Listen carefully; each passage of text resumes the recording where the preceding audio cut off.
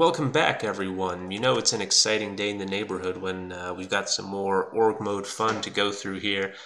Today we're going to look at a way you can dynamically number the headlines in an org mode document, and this will be independent of the final export, of course, but it can be useful inside a document you're working with. So let's go to my temp directory here, and let's call this number doc. So we're going to set up a new org mode document right here. Let's give it a title. Beautiful document. We've got a beautiful document here. And let's say we have, first heading, second heading, and third heading. So now, as you're familiar with working in org mode, you know that these different headlines can be used to capture your different ideas and rearrange them as needed, move things up or down as you like.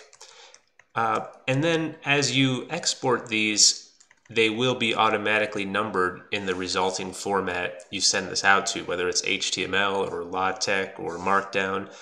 And you can decide if you want the headings to all be unnumbered or if you want certain ones to be numbered and certain ones to be unnumbered. But what about in your document here, if for some reason you want to see these numbered, you can actually turn on something called Alt-X, I just did there, org num mode. And of course, there's different ways to turn this on and off. You can set it as an option that will always be on, or you can set it on per document. Here, I just used Alt-X or Meta-X to turn it on so you can see how it works. So basically now what this did is it's dynamically numbering the headlines. So so this is my first heading here, as you know. And now, but if I move that heading down, you'll see it automatically changes the number dynamically. So now it's in the second position, even though it's still called first heading. And of course, this also works for subheadings as well. If I do the two asterisks here, we've got a section 3.1. This is a subheading. And then, of course, when you export these on the back end, these numbers will be retained, unless, of course, you put like up at the top here.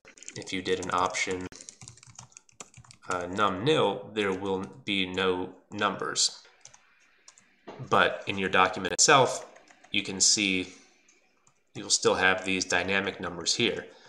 So yeah, see now section 3.1 became section 2.1. So that's a different way of organizing your document and being able to see numbers as you type. One of the things that I was experimenting with, so for example, if you want this third heading here, or this third position to be unnumbered when you export, Control-C, Control-X, Control-P, Control-C, Control-X, and then just P.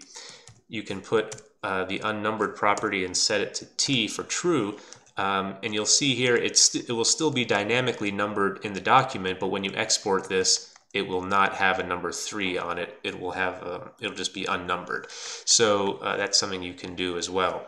And of course, for that to work, you will not want to include the num nil option. But yeah, so there you go. So that's how you can actually have some dynamic numbers assigned to headings in the org document.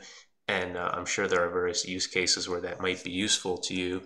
But yeah, that's about it. I'm going to leave it there. Let me know what you think. If you think that this is something that is helpful, or if it's something that you think you might use, definitely let me know. And if you like the video, of course, smash the like button.